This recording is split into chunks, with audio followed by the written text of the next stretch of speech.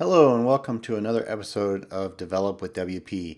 My name is Bobby Bryant, and today we're really going to get started on our job listings plugin that this whole series is built around. As I was planning out this series, one of the things that I wanted to try and do was to incorporate as many different WordPress development topics as I could. In this video, we're going to start talking about something called custom post types. It's just one of the many things that we are going to cover when we build this plugin. All right, so before we get started, let's talk a little bit about custom post types. So far in this tutorial series, if you were watching the WordPress hooks series, we used custom post types a little bit. We really didn't talk about them. So now I want to kind of just give a quick overview about custom post types before we start coding them. So before you build a custom post type, it's probably best to figure out what they are. So WordPress by default comes with 5 post types, which are posts, pages, media, revisions, and nav menus. And if we look this up in the codex, it actually tells us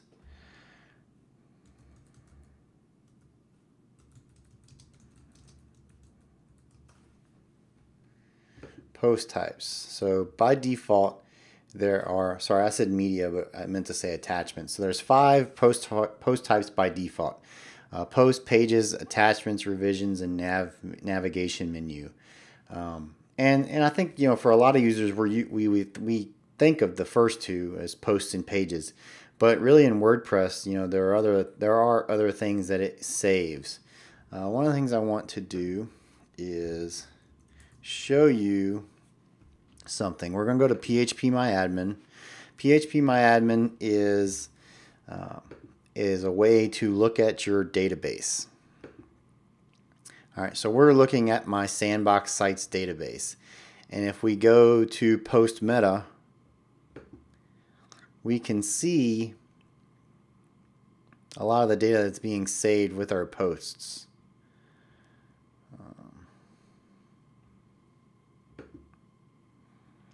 So if we go to WP Post, though, we can actually see the different post types. Got a little ahead of myself with the post meta. We'll get to that. And as you can see, it has a lot of that data that's associated with a post. You know, whether it's published, whether it's a draft, you know, all that kind of stuff. And if we keep scrolling over, we'll get to something called post type. And I've been messing around with this test site, and I've been activating and deactivating various post types with plugins with post types, and I haven't done a really good job of cleaning out my database, but it's actually going to serve me well here. You'll see right here we have a post type of post, we have one of page, we have a post type for job, which is actually what we're going to be building. We have a revisions post, and then we have a nav menu item post. So this is just showing that there is a nav menu that's been saved, and it's kept in here as a post type. So I just wanted to show you here in phpMyAdmin and actually look at the database and see how WordPress utilizes these post types. All right, so there are 5 by default, but a lot of times you're going to find scenarios like our scenario where you really could use what's called a custom post type. You know, what you're trying to build doesn't really fit a post or a page's categorization, and so you want to create something different. For our plugin, we're going to be creating a job listings for all the jobs available at a site or at a company. So you have a company website and you want to display job openings. Now you could use posts and create a bunch of job opening posts, and then you could use a page to to display those posts in like a table and manually build a table. You could do a lot of crazy stuff to make posts and pages work for this scenario.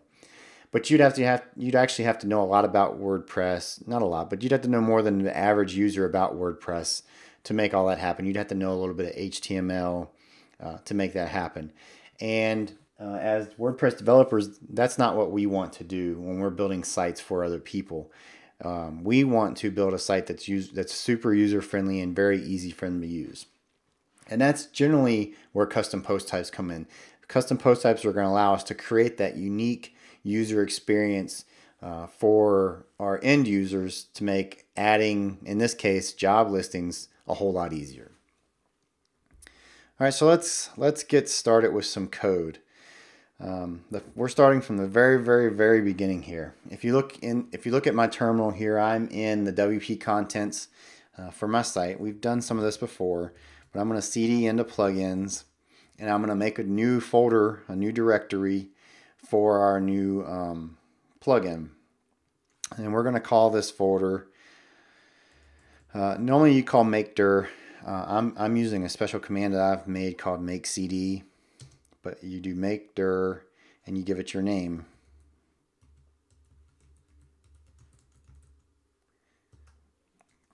All right, so now I'm in this job listings folder, WP job listing, and I'm going to create my first file.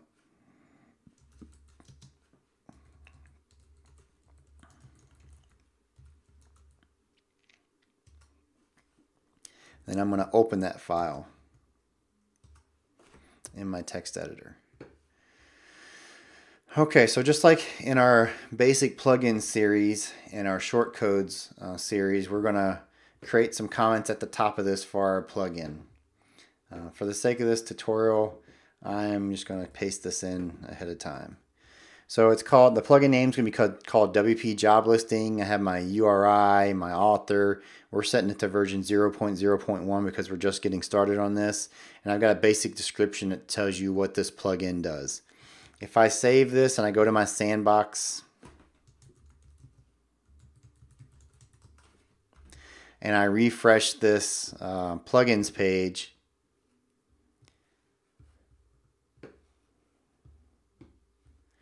you'll see that my WP job listing plugin exists. All right.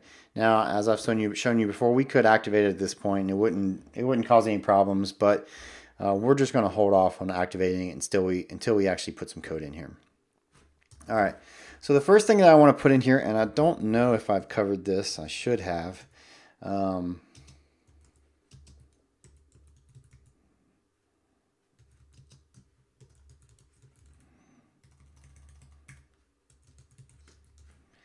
Is this little beginning part. So because our files are just on this server, in theory they could just be accessed directly. And if they were being accessed directly, that would mean that someone's accessing them for the wrong reasons. It's not a good thing. So we're just saying, hey, we're going to put a call in here that's pretty much stating more or less that if this file is being accessed directly, to just exit. So, and what that will do is it will not allow anybody other than WordPress to use our file.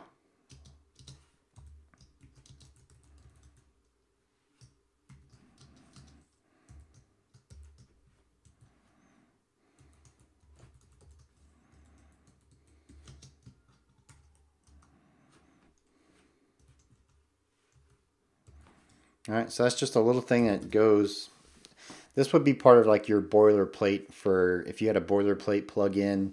That would just be something that's always at the beginning of every plugin. It's just a safety, fail-safe type thing. All right, so we're going to create a custom post type. If we go look at the WordPress codex for post type, the way you make one is with a function called register post type. And right here in the codex, we see it laid out here. And essentially, all you have to do is give it an ID name, so a computer readable name to reference this post type, and then some arguments. So we're going to create this first time. We're going to create a very simple post type. We're pretty much going to follow this to a T. So first thing we have to do is define a function, prefix it,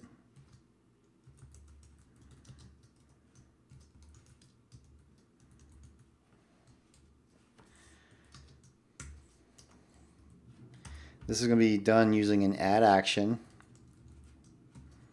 and the action hook is going to be on a init. So right away. And then we're going to call our function. Okay, so we said before this function is going to take, we're going to call something called register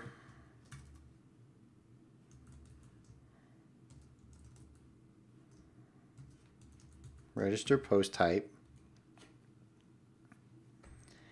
and it's going to take a name for our post type. We're just going to call it job, and it's going to take args, some arguments. So, and those args, that's just a variable that we're going to define, and we're going to define it right here.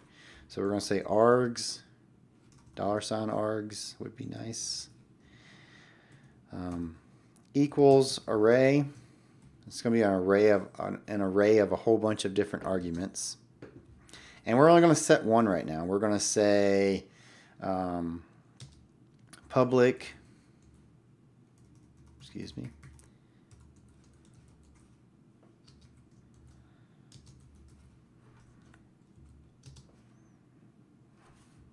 I really need to watch what I'm doing here because this is not going to work.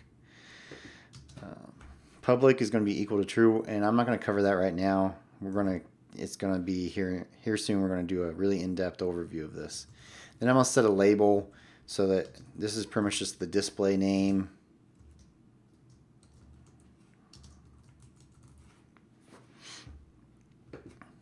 Job listing is the label. And we're going to save this. All right. Now what we're going to do is go to our plugin. We're going to activate it.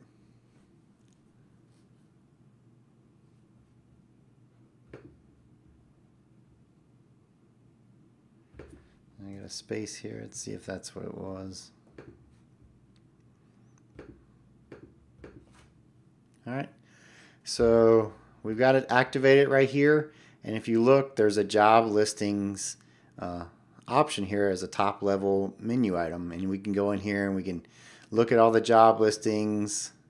And there actually are a whole bunch because, like I said, I've had this one built before. What I'm going to do is delete all of these.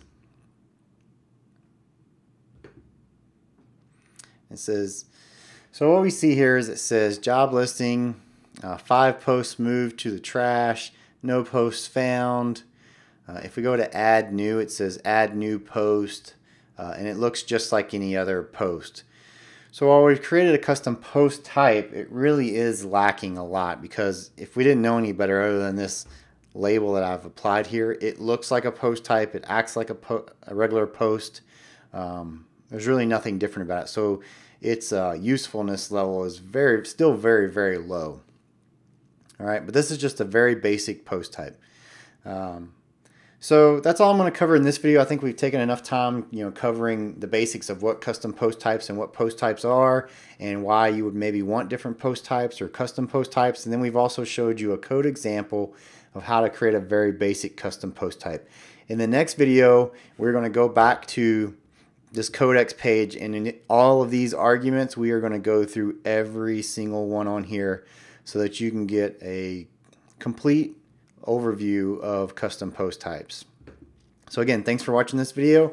I'll see you in the next video. If you found this one useful, please like or share or subscribe to our channel. Share this on Twitter, Facebook, whatever social media channel you prefer. We'd appreciate any help in that regard. And again, we'll see you in the next video. Thanks.